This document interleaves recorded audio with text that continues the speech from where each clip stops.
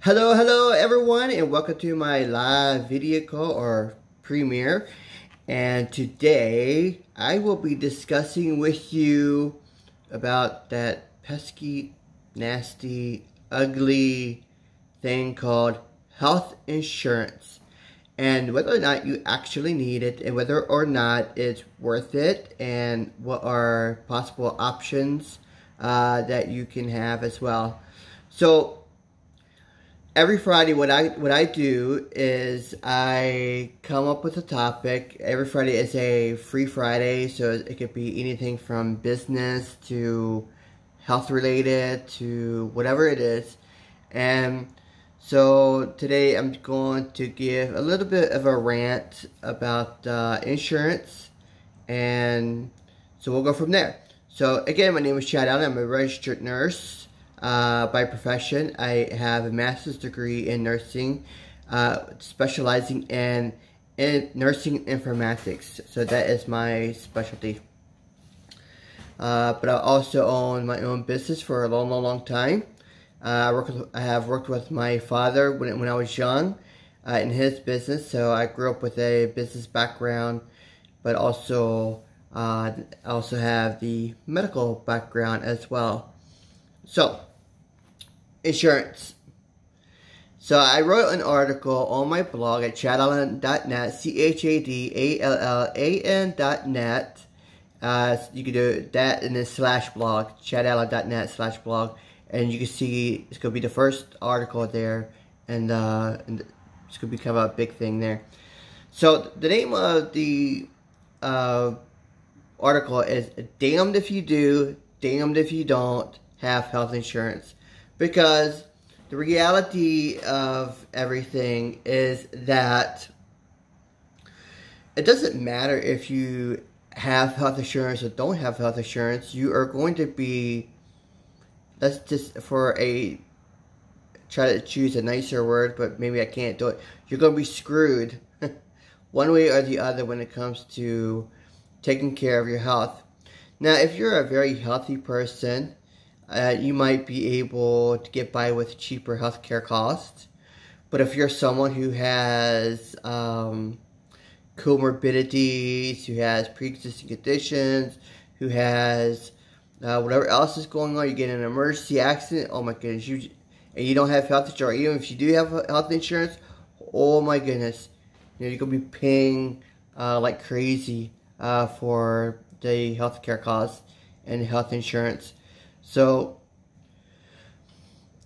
my rant is that I don't understand how 5, 6, 7, 8 years ago, before the Affordable Care Act came into existence, I can get health insurance for myself and 3 or 4 others for under $1,000 a month. That was pretty good. 3 or 4 people, yourself, your wife, your 2 children, 5 children, how many children you have, and it was reasonable. It wasn't like it was like so expensive.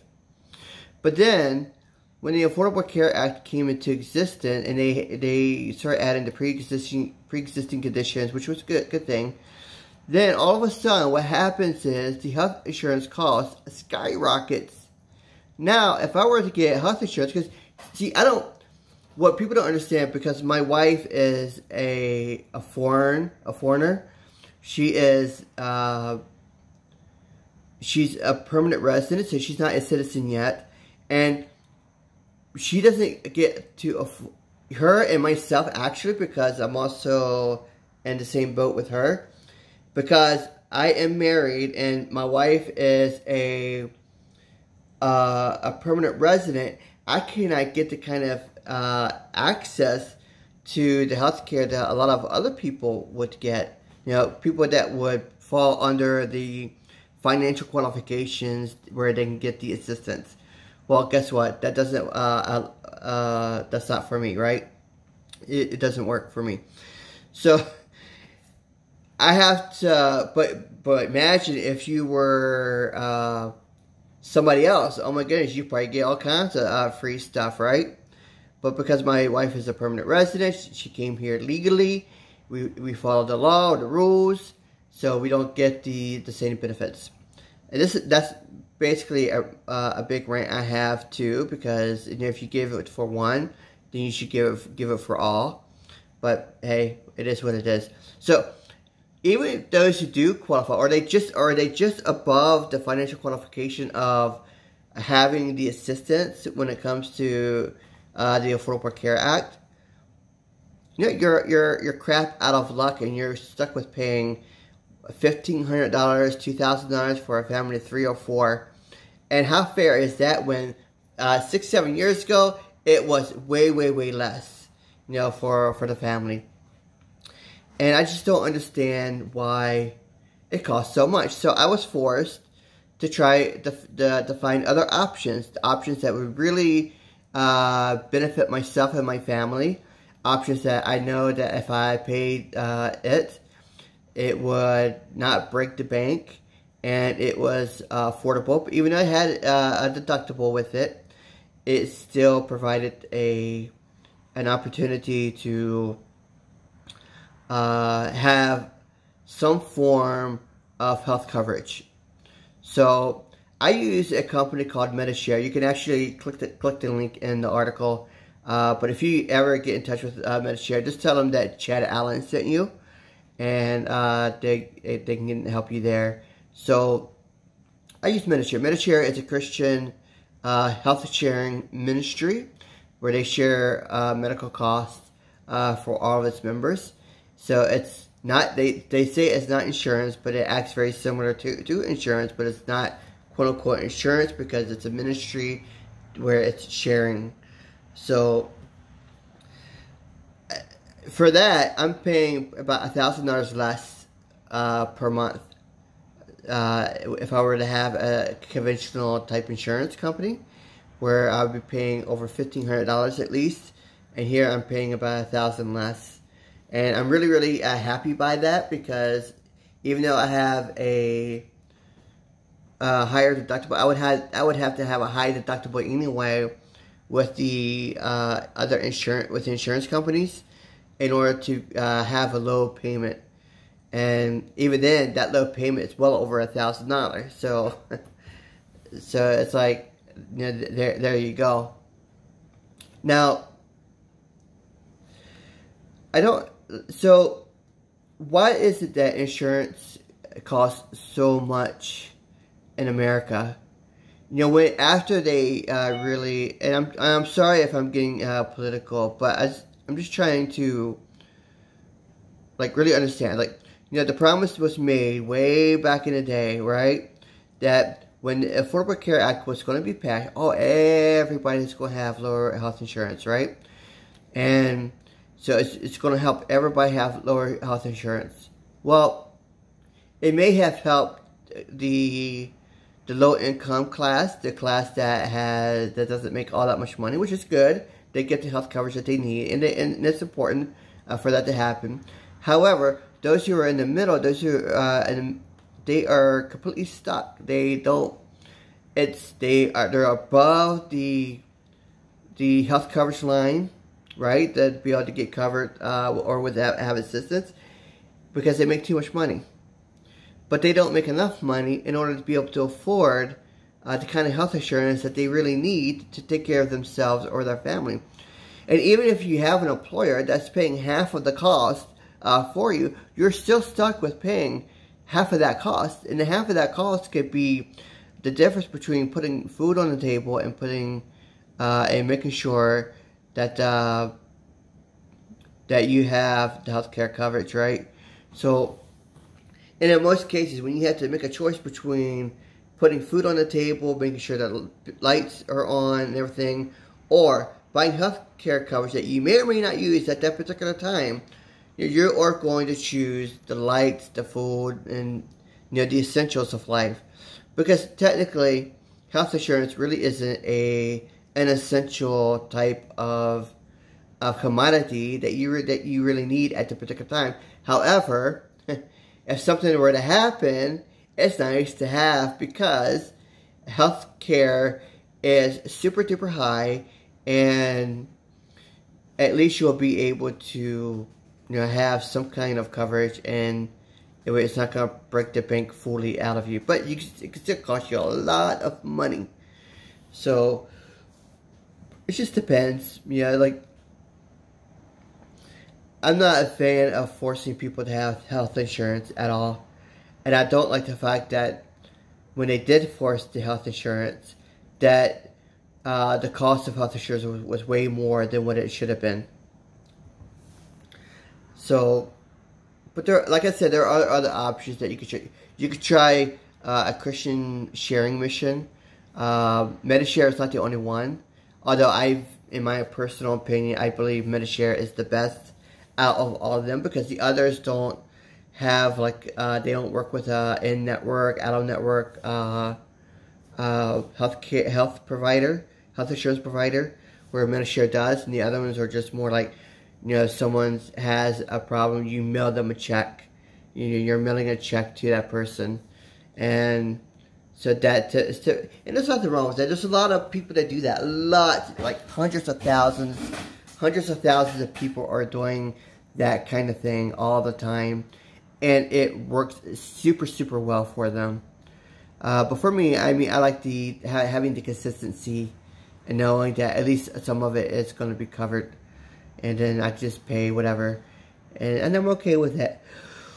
Definitely. There's other options, like say you can't afford health insurance, right? Or you can't afford the Medishare, or can't afford to do the other types of Christian sharing missionary type stuff. Then I would suggest that you partake in what I do, and that is using what they call it, immune molecules, immune messengers that help you to build up your immune system, that helps you to really have the kind of health that you need. Because what immune messengers does, it transfers immunity from one source to another, from one cell to another, and then it's going to train that cell how to have the kind of memory that it needs when certain microbes and pathogens are coming in, attacking your body. So not only is it able to remember and train the memory cells to remember these particular attacks, they will also be able to recognize that particular entity that is coming into the body and be able to get to it before you start having symptoms. If it's now, of course, if it's the first time that you are getting that particular virus or bacteria, then it will, this is new. We need to learn this. We need to find out what's going on. And it's going to recognize, it's going to send out the soldiers that it needs to kill, and also the other soldiers that's going to maintain and retain that memory of that particular virus. And then you have immunity. So these immune messengers not only help with building up your immunity, but it also helps you to get well quicker. So for example, you get a cold, or you get COVID, or you get whatever it is that you get. Well, guess what? When you're taking the immune messengers, because you are boosting your immune system and you're giving, and it's working with the immunity, like the white blood cells, T cells, cytotoxic T cells, natural killer cells, all these wonderful things that are inside of your immune system. Well, guess what? It's going to be able to attack and destroy that virus or bacteria quickly, so that your symptoms, if you have symptoms, will not last as long. This is why people who have pneumonia, or people who get a cold, their symptoms tend to be a lot less with immune messengers, and it tends to be over very, very quickly. So, but it also depends how much you take too. So if you're taking very minimal, then you're not going to have as quick of a result, but you still have results. But if you are taking the right amount, what you need to be taking for that particular illness, boom, it's going to take care of the issue for you very, very nicely. So that's some other options that I really believe that you have in your belt. And I would really encourage you to, is it important to have insurance? Yes, it's important to have insurance. Is it important to save up for medical emergencies? Yes, it's also very important to save up for medical emergencies.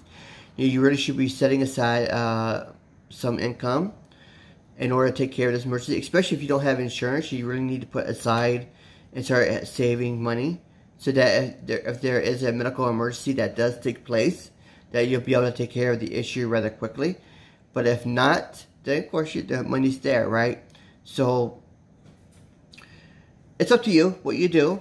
And I hope that you found this to be very, very helpful. Again, you go to my blog at chadallan.net, chadallan.net, and you get my freebie there as well. So chadallan.net/freebie, or you get if you want to become a business partner of mine, which I would love to have you, and we could work together to be successful. You can check out my my free business guide that talks about why it's important to own a business as a hedge against economic uncertainty. And you can get that at chadallan.net/5-reasons, REASONS. And so I thank you for being on the video call tonight, and I will certainly talk to you much later. Oh, one more thing. If you're on YouTube, you can like my Facebook page at facebook.com/Team Chad Allan. And then if you're on my YouTube channel, be sure to subscribe as well. And if you're listening to this particular video on through the article itself, there's a way that you can subscribe. You'll see my face on the right side. Just click on that on my image, and then you can subscribe to my YouTube channel. And so there's a lot that you can do. So again, chadallan.net, chadallan.net/freebie, FREEBIE, or chadallan.net/5-reasons, REASONS. I thank you again for being on this call, and we will talk to you every Monday, every Wednesday, and every Friday at 8 p.m. And together we can make a difference. So thank you so much. We'll talk to you soon. Bye-bye.